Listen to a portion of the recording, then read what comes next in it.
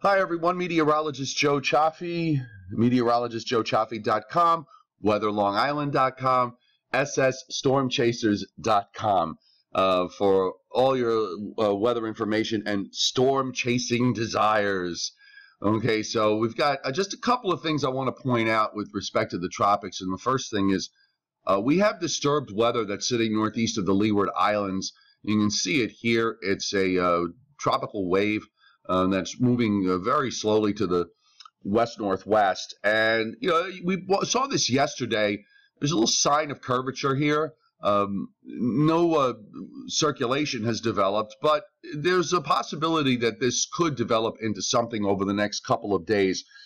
To be honest, the only model that spins up anything with this is the Canadian model, and frankly, the Canadian model spins up everything. So, you know, it's hard to get support from model-wise when that's really the only one that's doing it.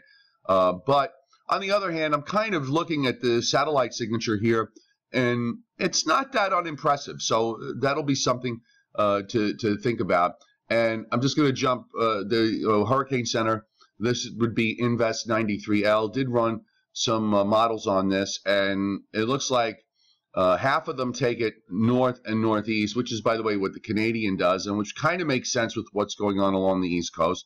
And the other half takes it west-northwest all the way through, at least into the Bahamas, which I think an argument could be made also with regards to what's going on along the East Coast. So we'll give you a close-up view here on this visible shot, and we'll take a look at here on the tight loop.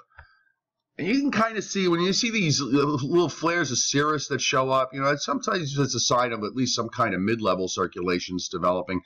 Or maybe even a weak low-level circulation. I'm thinking I could pick one out right about there. There's a little bit of a twist in the clouds, but you know what? You want to see something like this over a much longer period of time before you make any kind of conclusion with regards to that.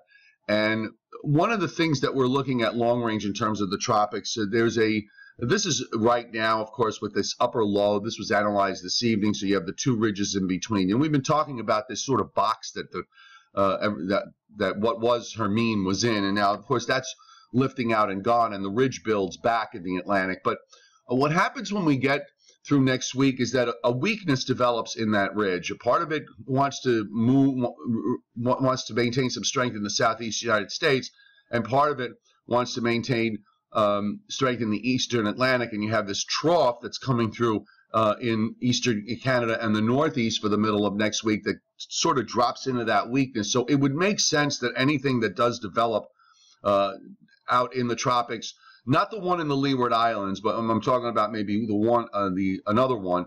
There's one off the African coast, which I'll come back to in a second. But anything that forms out here is going to wind up getting caught in this weakness and moving out. And when we look down even into day 10, you know, the westerlies are pretty far south here that go from, you know, you basically have a straight line wind that runs from central Canada through the Dakotas and the Great Lakes to off the northeast coast of the United States. So, you know, with this west-northwest flow that even goes down all the way to Bermuda, it really is not a favorable, it's not an upper air that brings things up the East Coast.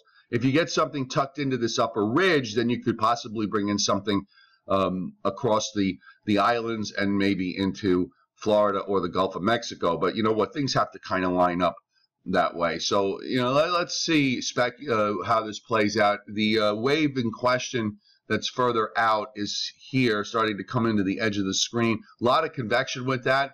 It's poorly organized at the moment, but conditions are favorable aloft for gradual development over the weekend. So this might become a tropical depression early next week. This would be something that would be caught by that trough out in the Atlantic.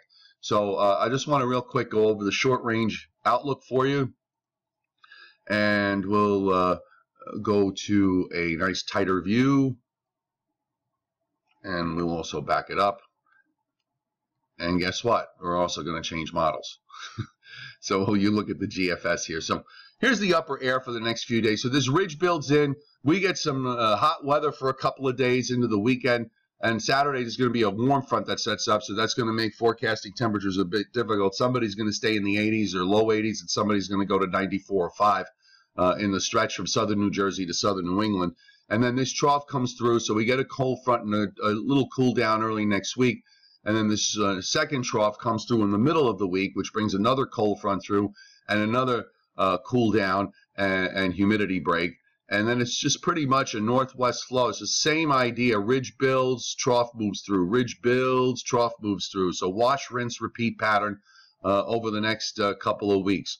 With respect to any thunderstorms this weekend or over the next couple of days, you know, there could always be that isolated cell that develops during the afternoon and evening. Models do show that. I wonder whether it's a little overstated. Then you got this warm front right here for Saturday that's just to the south of New York City and comes through. And then this cold front comes through Saturday night into Sunday morning. Doesn't have a whole lot with it. We could see a shower or thunderstorm with that. And then in comes the dry air. So, you know what? It's pretty uneventful over the next several days to a week or so. We'll watch the tropics, keep you updated on the developments there. And don't forget, SS Storm Chasers for your storm chasing needs, meteorologistjoechaffee.com, weatherlongisland.com. Please subscribe to my YouTube channel here. It's free, and it really helps me out with my standing with Google.